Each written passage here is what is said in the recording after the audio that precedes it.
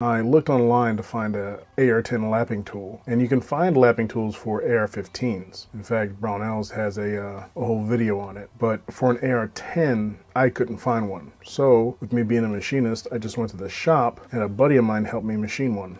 When I got to the machine shop, first thing that we did is we measured the inside diameter of the upper receiver using telescopic gauges. Once the gauges popped out, you lock it down, bring it out, and then you take a micrometer and you measure. You do that about 3 or 4 times, and that'll give you a good estimate on what the inner diameter of that upper receiver is. Then we got some 2-inch round stock, put it in the Haas CNC tool room lathe, and began machining. The first cutting process on the lathe is we got the length that's going to be inserted into the upper receiver down to where it's just a little bit too thick to fit in the receiver.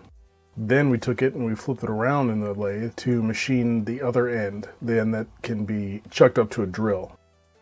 We take more and more material off, obviously. And this last pass, when we get to the diameter we want, the CNC lathe is going to face that lapping tool we just made.